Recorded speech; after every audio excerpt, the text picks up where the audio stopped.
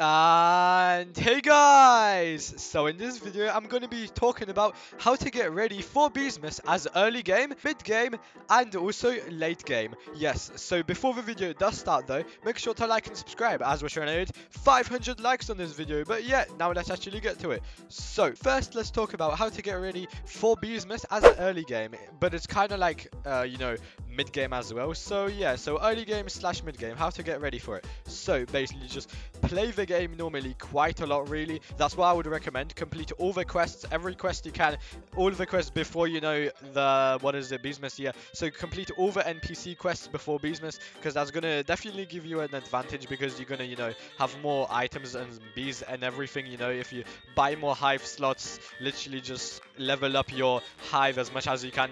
Try and aim to get SSA if you can as well. That will be very good, but if not, Diamond Amulet is alright too. And because passives are definitely very good for Beesmas, so make sure to get that if you don't have it yet.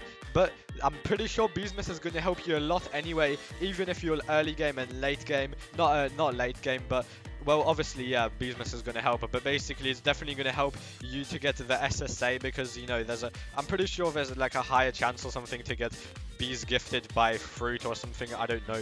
But yeah, that's definitely going to help a lot, since you get loads of free stuff anyway. But yeah, it would be quite nice to get it before anyway, because then you'll be like way more prepared and everything. Okay, but now let's get to late game. So for late game, doing puffs is actually a very good thing.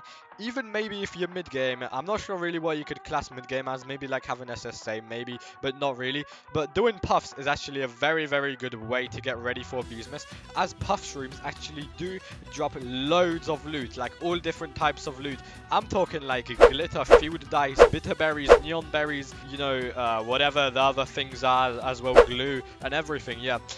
Those things are actually very useful to do, so make sure to do puffs a lot, as much as you can. And if you don't have anyone to do puffs with, make sure to join my Discord server, as let's actually try and get some puff shrooms running up there. You guys can team up with each other and do puffs and everything. So yeah, and do LF looking for puffs, I guess. But yeah, so now back to the video. So yeah, another thing you could do to get ready is really just to make as much honey as possible.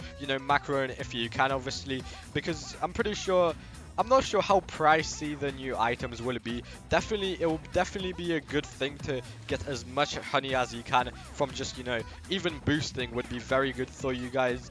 Whatever color you are, white, red, blue, whatever, just boost as much as you can. If you can't macro, and if you can macro, just macro then, yeah.